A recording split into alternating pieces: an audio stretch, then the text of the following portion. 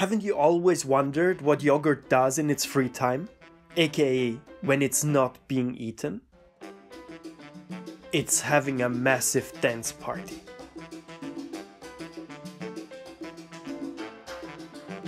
What you see here is the dancing abilities of Streptococcus thermophilius, a bacteria that thrives in warm, nutritious liquids with low oxygen content. When you add this germ to milk, it begins to ferment and to clot, but your end product won't be anywhere similar to yogurt. You require another bacteria, Lactobacillus bulgaricus. When the Streptococcus and the Lactobacillus team up, they will break down the lactose sugar in the milk, making it easier to digest. These bacteria pre-digest our food.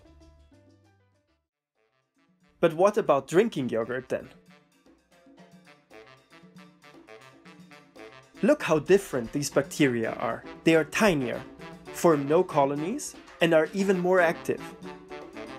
They whiz around like a swarm of angry bees. The species you can see here is Lactobacillus helveticus. At least this is what the package said. Helveticus stands for Switzerland. So as you might have already guessed, this bacteria is used to make many different types of cheese, of course. But it looks like I was cheated. The bacteria I see here are too tiny and too active to be the ominous Swiss creatures. No idea what I just drank.